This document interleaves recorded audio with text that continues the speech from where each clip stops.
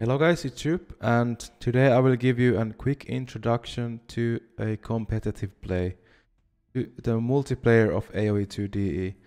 So if you've just started out, you want to get better, learn the game a bit, then this video is for you. I'm gonna show you a few things about what you should be thinking during game, how you should be starting up the game, and about the settings in the lobby. So here we are in the lobby, and normally if you're playing 1 versus 1 it's gonna be on tiny map, and you're gonna want to select normal game speed, not casual. The ranked map queue currently consists of a bunch of mixed maps, hybrid maps mostly. It has also Arabia and Mongolia, but what most players are used to playing in competitive level is the Arabia. So I'm gonna show you how you should play on Arabia. So this is how the game looks when you start any multiplayer game. You have 3 villagers to start with and a scout. Also, most maps you have 4 starting sheep that should be pretty close to your town center. So this is where most of the time the beginners, they already get it wrong. So what you should do is firstly start with the houses, and after that your aim is to constantly produce villagers out of your town center.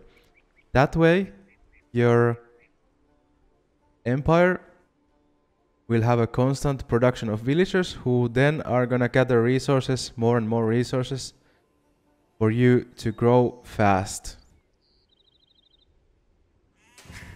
So we queue villagers and build 2 houses.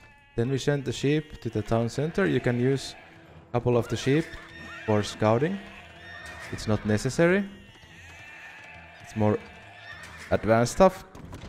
And now you are gonna try to eat the sheep.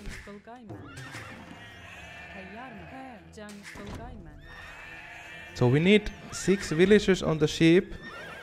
That will already give you enough food production to keep your town center going for the early game. And after we have 6 villagers on sheep, we should make a lumber camp. But firstly we get 6 villagers on sheep.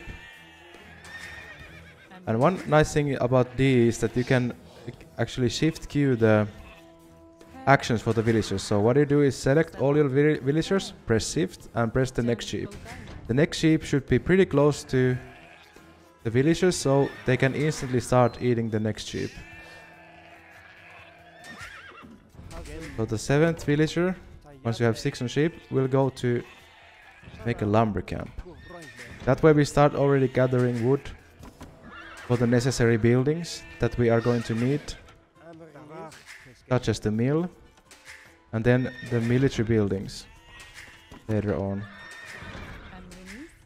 So it kind of depends on your strategy, how many you put on wood, but let's say you want to do a fast castle. Man at arm rush, 4 is good.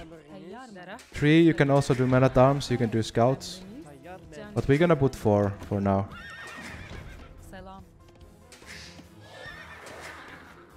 So again, your aim is to always have your villagers working and always have your town center working. So once we have 4 on wood, or 3, we are gonna try and lure the boar.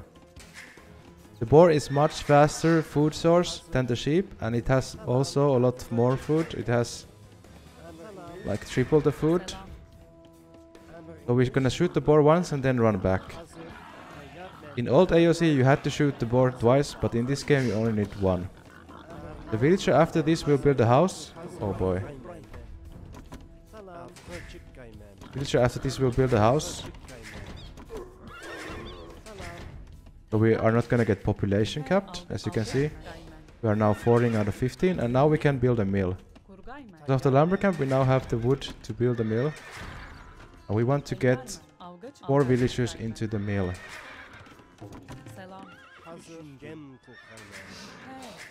To support more food economy so that we can go to feudal age. You don't want to put more than 4 on the berries, because after that it will start to become more and more less efficient, having so many villagers on the wood, food, berries in this case. So I decided to put this video on stop at this point, so you won't get too overwhelmed by all the information you are getting. I'm just gonna finish off by saying that I'm gonna make more follow-up videos. If you have any other questions, feel free to leave them in the comment section, and also subscribe to the channel for more similar content.